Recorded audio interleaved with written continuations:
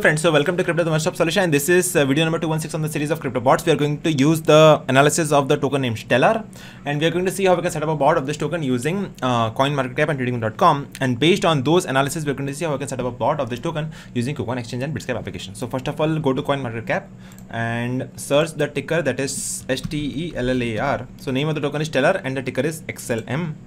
Click on this token. It is trading at a price of $0.1251. It is having a market cap of $3.4 billion, which is having a rank of 21, and trading volume is in the last 24 hours, that is 26, which is equal to $99 million. Now it is having a website and white paper from this link. You can check this out. You can have a checkout of the market cap value, that is 3.44 billion. It is traded on multiple platforms like Coinbase, Binance, Kucoin. It is a highly ranked coin, so not an issue over there. And now let us see the price action of this token. It is trading at a price of $0.125. So let us keep the low price at $0.1 and the high price is at $0.2. Okay. Now let us use the long position. Upside is 60%, downside is 19.49%. Go to Bitsgap, start a new bot, grid bot. Let us keep the investment of $100 for calculation point of view. And manual adjustment, the low price is 0.1, the high price is 0.2.